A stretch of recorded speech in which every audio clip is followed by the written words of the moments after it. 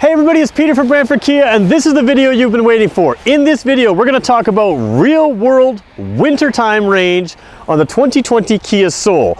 But I do need you to stay with me through the whole thing, because I'm going to tell you up front how far it gets, but I want to tell you why and how. So, if you're going to watch a whole video of mine, this is the video to watch. Okay, in the sum, first of all, let's talk about the car. 2020 Kia Soul. I own the 2020 Kia Soul. This one's not mine. If you're following me here, you'll notice that my car is gray, this one's white. They're identical cars other than the color. This car is the premium. That means it's the lower range version. There is a high range version rated for 383 kilometers of rated range, and many of our customers get a lot more than that. I'm going to talk about my personal experience with this car or my version of this car. And we're going to talk in rated range, real range, and how that works. Okay, here we go. This car is rated for 248 kilometers of rated range. We bought it in the summer and consistently got, I don't think, without fail, we got over 300 kilometers. 302, 308 was very common. We've seen as high as 322 of rated range in our car in the summer. In the winter, here's the number you're waiting for. We didn't drop below 200 kilometers. There's a lot of factors that go into that, and that's why I'm asking you to just stay with me for a second here. Okay, a lot of things you need to know first of all. Number one, the premium model does not have the heat pump that the luxury model has, the high-end version with the more range. That makes a little bit of a difference. That model can capture regenerative braking, heat, and other ways, and it can use that in the heater. This car, if you use the heat, you're using electric heat. So, how do we get to 200 kilometers? What am I actually talking about? Am I talking about the number of the dash or what I actually drive? Because there's a difference between those in some cases. We're gonna head inside the car. It's gonna get a little boring as I show you some of the factors in the dash, and then we're gonna finish outside the car where I need you to stay with me right to the end because I'm gonna clarify a few more things. Here we go.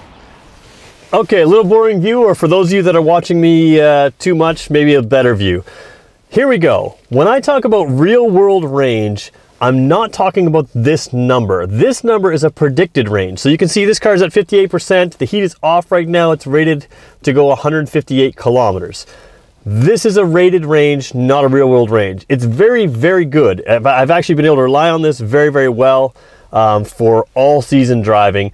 But this is not the number we're talking about. This is not real world, because if I leave here, drive straight uphill at 130 kilometers an hour and in the slush, I'm gonna get nowhere near that. So let's see what we're talking about here. When I click this, you can see 58%. Actually, let's go back there for just 1 second. What I'm gonna do now is turn the heat on. Heat set to 25 degrees. And you can see it dropped right down to 131. I'm gonna turn the heat down to let's call it 18 degrees Celsius. We're all talking Celsius in kilometers here. You can convert to miles, I'll help you a little bit later. Right now it's 1 degree Celsius outside, so call it 33 Fahrenheit. But if I turn it down to 18 degrees, I go 142. If I turn it up to 25 degrees, I go 131. So I'm gonna put it at, let's call it 20 degrees, 21 degrees, that's fine. And now I'm gonna go to the driver only mode. The driver only mode is advertised to save you range. How much is it gonna save us?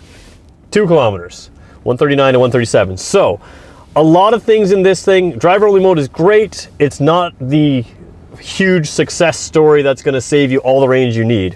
What saves you range? Turning off the heat. When I talk about the 200 kilometers, I'm talking heat on highway driving.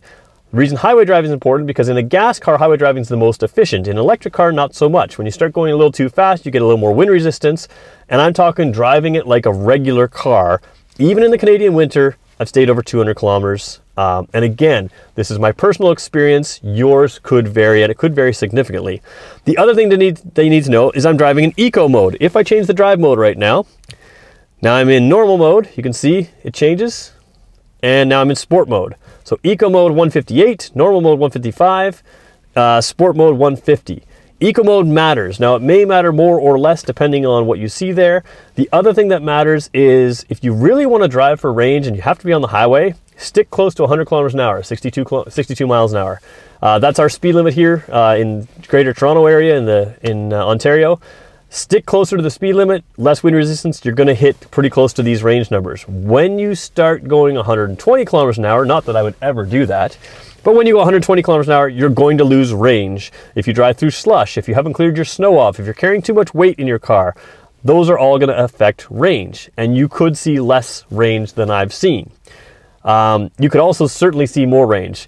A lot of time this number is rated for 240, 230 as a rated range, but as soon as I turn the heat on or actually get in the car and actually start driving, it's predicting differently. Now, this car has 179 total kilometers on the odometer. So when it's predicting range, it doesn't have a lot of driving history to predict that off of. But that is what I'm talking about in real world range. This car right now, if it was full, would be 274 kilometers of rated range. So that's in the winter, 1 degree Celsius, rated for 274 kilometers. And that range doesn't change when I turn the heat on or off, but the actual, so you can see here with climate off, 158, 137 with the climate on. Rated range, I would assume, would be a climate off number and in good conditions, and I don't think I would get 274 driving highway speed. The other thing you need to know is I put winter tires on my car. This car comes with eco-friendly all-season tires. They're not the best in the winter, but they are pretty good for efficiency. Winter tires affect my range, and again, I still stayed above 200 all winter long. So let's finish up outside. I'm going to recap some important pieces. Stay with me. All right, real quick recap. Car's rated for 248. I stayed above 200 all winter long in the Canadian winter. It's snowing and cold right now, and I say all winter because it's March. Yesterday I was on my motorcycle, so winter is basically over here. I did it with winter tires on. I did that driving at highway speeds with the heat on. Normal, everyday driving. Could you eke out more? Yes. Could you get worse? Absolutely. This is only my personal experience. Driver only mode on the climate system. That is not going to save you if you're flat out of range. It's going to add a couple kilometers, 1, 2, 3 kilometers. It's not going to be a be-all, end-all. In other words, if you're driving and making sure you're making your passenger freeze without the heat because you're just trying to save range with driver only mode, freeze together, turn that thing way, way down if you really need to save range. But as a real-world car for 200 kilometers with heat on the highway, with winter tires, this car can do it, and it does do it for me. Big thing is, you're going to ask me, how long does the long-range one go? Similar statistics, even though this one uses, I used this car as an example, and we didn't do a long-term test on the other cars because it's going to be worse on this car because it has no ability to capture the heat created by regenerative braking and use that in the cabin. This car does not have that feature. That being said, still getting that 200 kilometer mark. Again, you might get more or less. So if you're buying a car, what are the variables? Now for us, this was our secondary car, so we didn't have to worry about a ton of range. What we find is we drive this car 95% of the time as our family car. Even when we have to go longer distances, we charge it on a charging station if we have to. We'll quick charge. We just charged at IKEA for free on a stage 3 charger. The local IKEA has that available to us. So that got us home one day when we knew we wouldn't have enough range. Range is something you pay for up front by a bigger battery pack. Now in Kia's lineup, you get luxury features like a sunroof, ventilated seats, ventilated seats and leather seats, and those kinds of things. But range is something you pay for up front. If you can get by with a little bit less range and you're just comfortable stopping at a charge station, those stage 3 chargers are going to get you through. We stopped at IKEA for we could have stopped for 15 minutes on the stage 3 charger, and I think in about 20 or 25 minutes we had close to 100 kilometers of extra range when we were down to 6%. Final thing, what happens when you run out of charge? Big thing. Okay, so I've driven the car down to 2%. Probably shouldn't do that. Eventually, with my car, around that 22, 25 kilometers left range, you get a warning in the dash. That's what you want to see. Hey, your battery's going low, you should really find a charge station. That's a good number to have, 20, 25 kilometers. Today's world, there are usually charging stations around on the major highways and that kind of thing. That's helpful. What happens when you go too far?